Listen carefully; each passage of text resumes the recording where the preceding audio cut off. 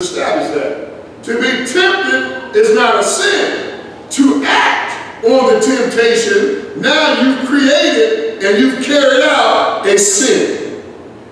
All of us are tempted, but all of us don't fall to it. But the Bible says God is faithful, that he will not put more on us than what we can bear.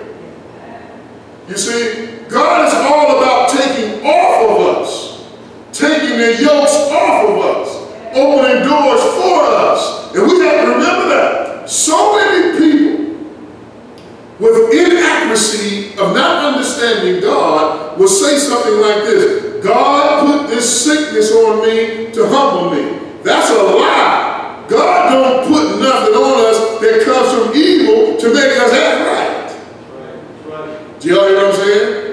And if we're not careful in what we're saying, our phraseology, our sentence structures, we will show our ignorance to Satan, and Satan will capitalize on that ignorance, brothers and sisters. Amen. God don't tempt evil with evil.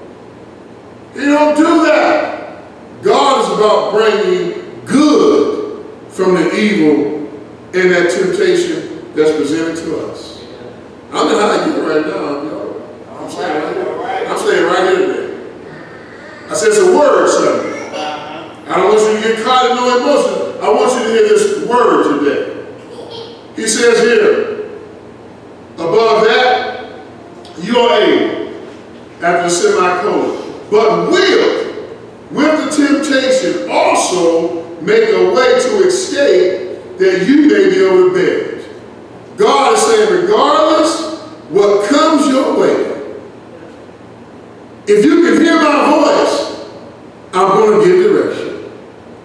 I'll tell you just what to do, how to do it, when to do it, what to say, and who to say it to. Y'all hear what I'm saying? I will provide all of that for you. I want to say this. Our faithful decisions invokes God's faithfulness. I'm going to say it again. Our faithful decisions invokes God's faithfulness.